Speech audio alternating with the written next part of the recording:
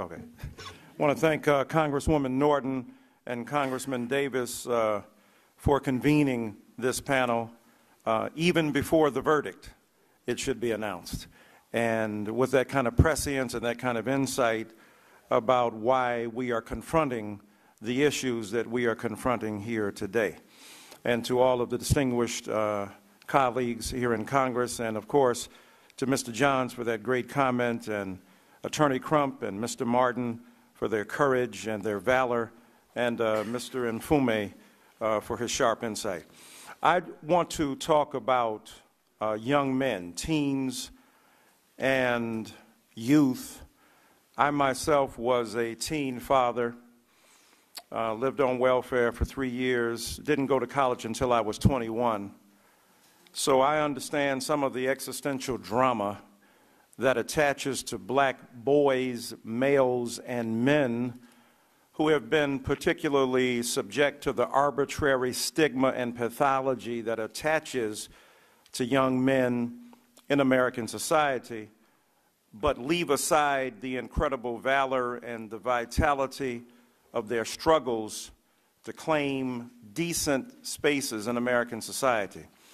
What do teens who are black and male face in our culture? Well, let's be honest, there's a cultural backdrop. All black people live under suspicion. Trayvon Martin is but the most ready and apt metaphor for the suspicion to which we are subject. Black humanity has been suspected from the beginning of our sojourn in American society. I don't need to give a history lesson about that. The great Thomas Jefferson, the architect of Monticello and the Declaration of Independence, also wrote notes on Virginia, where he questioned the cerebral abilities and the intellectual acuity and the reason of black people, even as at night, retiring from his study, engaged in relations with a young woman whose loins trapped his logic. So that the reality of our humanity being under suspicion is critical as the backdrop to understand the unfolding and evolving perception of black people in America. Our humanity has been questioned and our intelligence has been questioned. As a result of that, black teens inherit a culture where the suspicion and skepticism about their humanity and their intelligence are part and parcel of what we deal with on the daily. This is why, for instance, to echo Mr. Johns, we not only talk about black male stereotypes, we talk about black female stereotypes, because had Rachel Jeantel been believed, had the stereotypical representation that articulates her as somehow subhuman, and not just from white Americans, but black too, skeptical about what she is, speaking 3 languages, perhaps her testimony would have been believed and the outcome of the trial could have been shaped, because black women are under vicious assault as well, and as a result of that, mothers mired in poverty help young black men come to birth, and both of them receive the calumny and the slander of this culture. So young teens inherit a culture that unconsciously and consciously engages in the skepticism and suspicion of their existence. The educational system into which they are thrust expels them at a rate 2.5 times greater than their white peers. So you're in school and you get kicked out for stuff that your white peers don't. Not only that, they are subject to detention and also put in special education programs that target them specifically as being less capable intellectually. What happens then is that they are also subject to the criminal justice system through nonviolent drug offenses.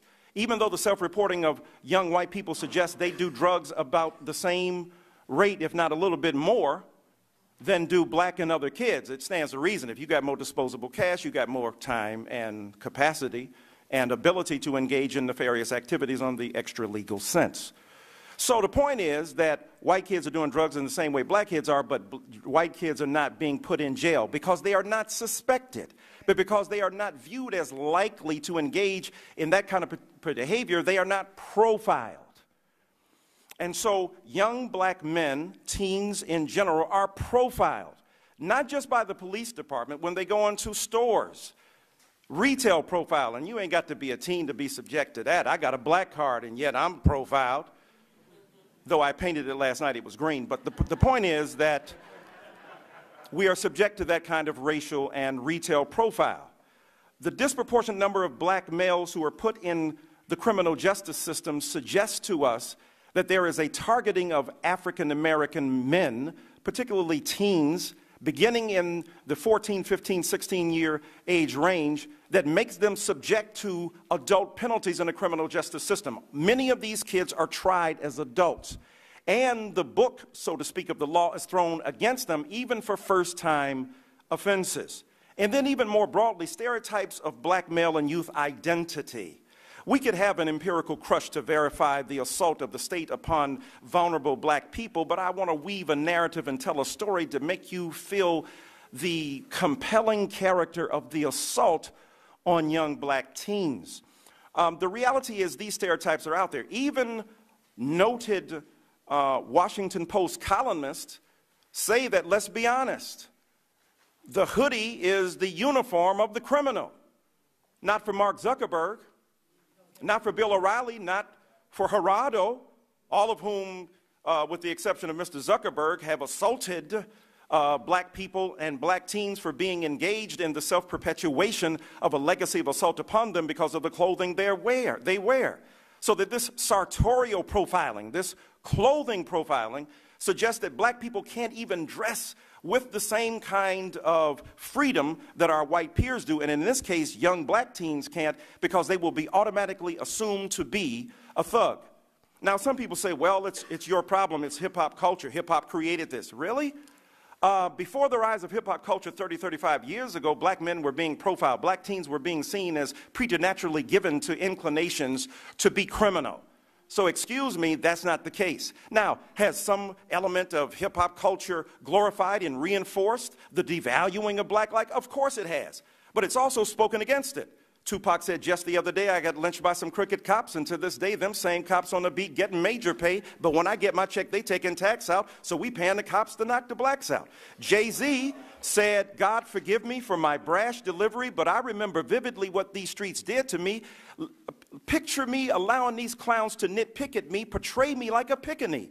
So they are combating the vicious misrepresentation of black masculine identity by resorting to the very violence that is critical to American culture and American identity, and the sense of machismo that young black people appropriate has been given to them by a culture that creates laws like Stand Your Ground, and that creates a gun industry that is obsessed to a nearly erotic intensity with guns as the manifestation of their manhood. They ain't invented the game, they plan it in their own way. So the reality is, how do we deal with the stereotypical representations of young black people? And now our friends on the right suggest it's black on black crime. Where you been? We've been talking about that. When Newtown happens, cameras are there. When Aurora happens, cameras are there. When Chicago happens, cameras are not there. But now we pathologize those young black people. And by the way, black people have been marching from time immemorial against the vicious legacy of white supremacy that occupies black minds, that leads us to kill each other, to hate each other, to despise the very presence that we represent. So we know about black on black crime as a reflection of a broader pathology, and both of them must be arrested. But the reality is politicians don't show up from the White House down to the local level when black children's bodies are at stake. And when they do show up, they give us lectures about black family structure, when we can look at most white people who commit crimes and they have obviously familial challenges that need to be articulated. And black on black crime, true, 94% of black people who are murdered by black people, but 86% of white people are murdered by white people. White on white crime is a reality in America today, but not assumed as such. So black teens are facing a state that stigmatizes them, a culture that demonizes them, a pop culture that both expresses their intent to be greater than they are, but reinforces some of their vulnerability. And so I would suggest then that what we do are a few things. First of all, the educational system has to be taken seriously as a locus classicus for the battles we need to wage. And how do we do that? We got to stop demonizing and stigmatizing our children. We've got to create alternative structures to admit multiple forms of learning. People learn in multiple ways. I mean, Jay-Z is a high school graduate. Tupac dropped out. Nas, 8th grade dropout. Yet these are rhetorical geniuses. Who's wrong, the school or them? There's a difference between learning and education on the one hand and schools on the other. Schools are the institutional matrices that articulate our expression to educate each other and hold each other accountable. Learning is about the desire to be educated for a lifetime. And so we have to converge these two disparate meanings in some instances, figure out ways to acknowledge our children's learning styles, not to stigmatize and demonize them, don't send them to jail if they have a behavioral challenge, and figure out ways not to put them into detention, which becomes a feeding cell to jail, which becomes a warehouse for prison. Secondly, we've got to reduce the penalties for nonviolent drug offenses and for zero tolerance policies. Now,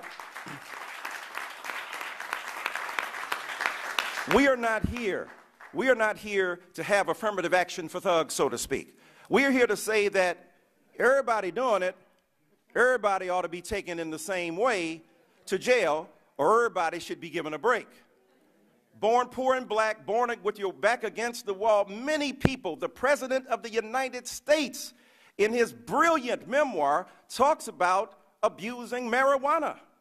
So had he been caught, put in jail, stigmatized, he'd have been a well-achieving young man, I'm sure, but he might have been standing on the sideline going, you know what, I could have been president. Yeah, right. So the reality is we have to be very careful how we stigmatize our youth, and the public policies that we put in place and the laws must not unnecessarily, unduly, and disproportionately stigmatize those children. Thirdly, the president made a remarkable statement on race, finally, and it is good that the president stood up.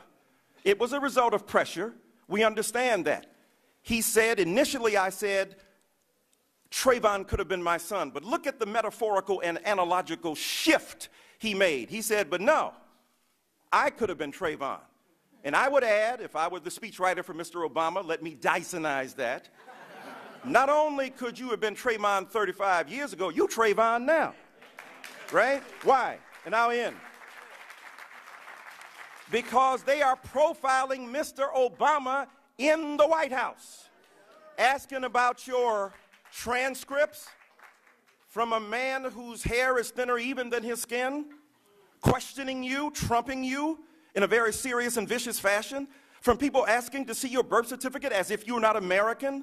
You did it the way people said they wanted to be done. You went to Columbia, graduated, Harvard Law School and graduated. You don't wear a hood. It can't be about a hoodie. It can't be about the demonization of a certain kind of sartorial choice.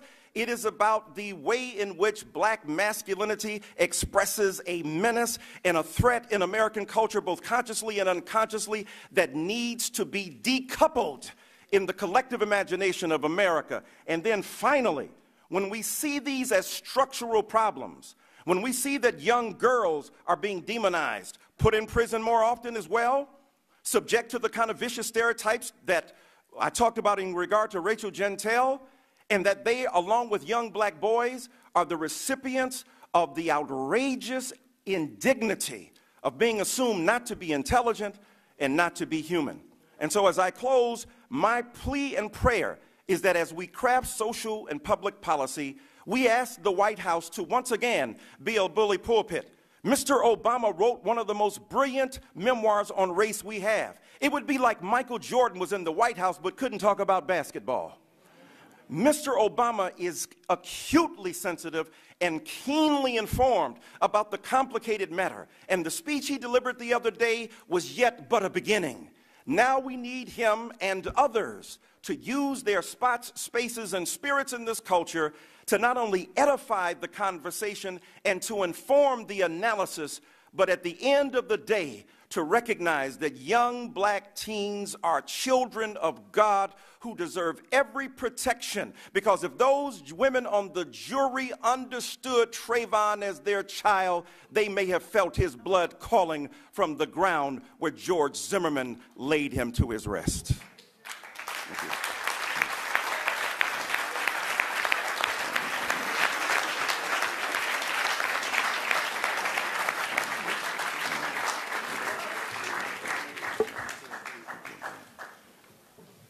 Thank you, Dr. Dyson.